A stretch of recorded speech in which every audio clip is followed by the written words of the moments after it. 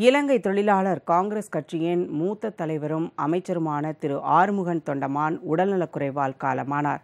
அவருக்கு வயது 56. இலங்கை தொழிலாளர் காங்கிரஸ் கட்சியின் மூத்த தலைவர் திரு ஆறுமுகன் தொண்டமான் தமிழர்களிடையே மிக பிரபலமானவர். இலங்கையில் பெருந்தோட்டத்துறை அமைச்சராக பதவி வகித்து வந்தார்.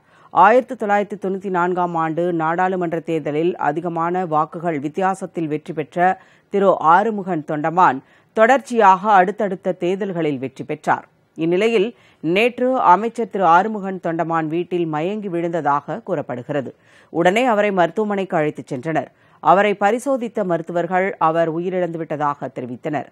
அமைச்சர் திரு ஆறுமுகன் தொண்டமானின் மறைவுக்கு பல்வேறு அரசியல் கட்சித் தலைவர்கள் இரங்கல் தெரிவித்துள்ளனர்.